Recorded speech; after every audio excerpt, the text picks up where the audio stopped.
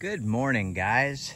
Trevor Thompson, TNT pressure cleaning, dynamite service with explosive results. We are about to get set up on a driveway restoration. And the reason I call it a restoration is because there was a tree company that used a snowbird's driveway, with permission of course, to take some trees down in their next door neighbor's yard. And this driveway was used to gather up those trees, and they left a bunch of tannin stains. So I'm going to show you what the driveway looks like.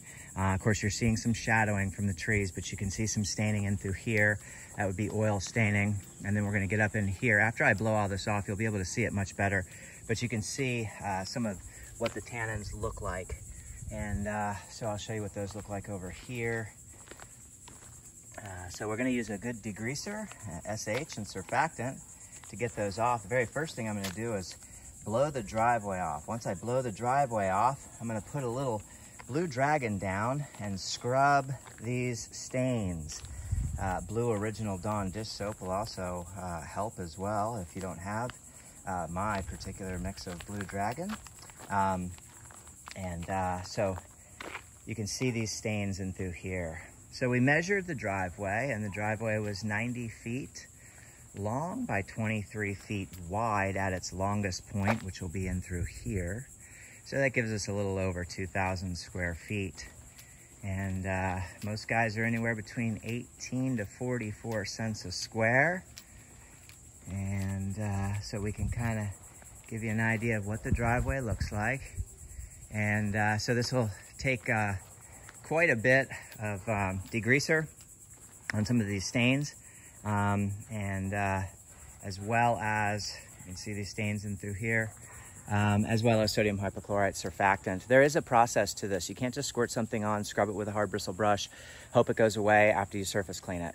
There's a process to this. So the first thing I'm going to do is blow the driveway off, get all of this stuff off, so that I can sort of unearth the driveway. Now, when I called the contact, I asked if he would like me to do these sidewalks because they desperately need it. This is a walkway that leads to the front foyer. And then also we have some sidewalks out here that could really use a little oxalic acid treatment or F9 bark. And you can see what those look like. So those would look really good cleaned up, and the curbing would look really good cleaned up as well. Right now they want just the driveway done and the tannins lifted up. So after I blow, sorry to keep flipping you around, after I blow all this debris out from here, I'm going to scrub some of the stains with a hard bristle brush and let that soap and detergent sort of pull out some of the stain. I'm then going to rinse it down, pre-wet the driveway, and I'm going to hit those stains with a little degreaser.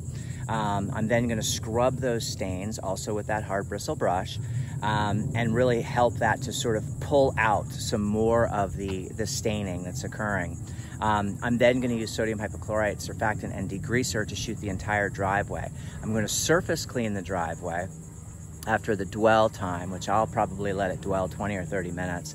After the dwell time, you can even let these things set all day. Like if you're shooting the house or the roof, you know, you can put your solution on here. Let's say you have a soft wash system. You hit it with your 12 volt or your gas powered soft wash system, your air, whatever you have, and let that set on there. It doesn't matter that it dries because it really just seeps into the pores. But anyway, after my dwell time, I'll go ahead and surface clean it. I'll rinse it all down with a high pressure ball valve, and then let it dry and take a look at those stains, and then repeat the process with both the detergent and the degreaser.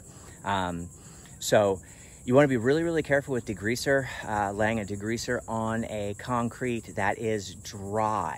You can end up highlighting the concrete. So there are some things to be able to watch out for. I also have some brighteners on board that we can use in case those stains are not coming up to my satisfaction. So the reason it takes time is because you have to allow it to dry. Now you can speed that process up with a blower, but we're so hot down here in Central Florida, it'll dry in, just under an hour. By the time I have, an apple and a granola bar and a smoothie, it'll be dry and I can be able to see what that looks like. So have a great day, everyone. Keep cleaning. Trevor Thompson, TNT pressure cleaning. This is going to be a restoration job because we are lifting those heavy tannins out of that concrete. And I hope everyone's having a great day. I'm in a beautiful community. The homes are absolutely gorgeous inside of here. And I'm just hoping that lots of homeowners drive by my rig and see the wrap so that they'll give me a call and continue to book dates on the calendar and feed my family and save a little money for their college fund. Have a great day, everybody. Bye-bye.